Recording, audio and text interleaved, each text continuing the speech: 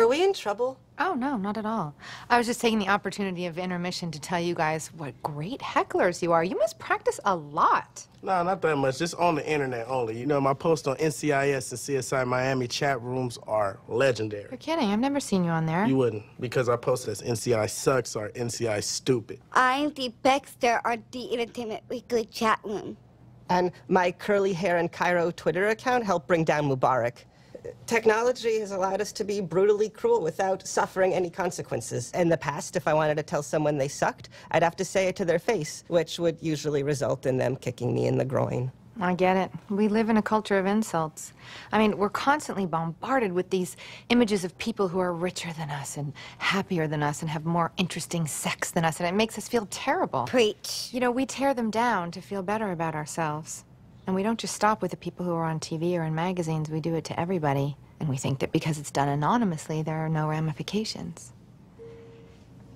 But there are ramifications, guys, because it makes you comfortable with insensitivity. Do you know that one of the girls you heckled tonight has been crying for an hour? Are you saying you never ragged on anybody? Oh, of course I did. I spent 3 years sending hate mail to Debbie Gibson until she wrote me back and said that the stress of my letters was giving her alopecia. And then I felt terrible because I realized it was just my jealousy that she could fill a mall with her adoring fans. You guys are great kids. Some of those insults were rad. But just think about how you could lift up the world if you turned some of those barbs into roses. I mean, intermission's almost over. Why don't you get back in there and turn some of that jeering into cheering?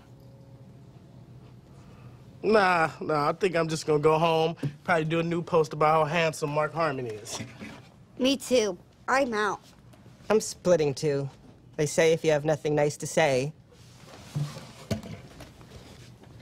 I'll be 18 in 3 years. Wait for me.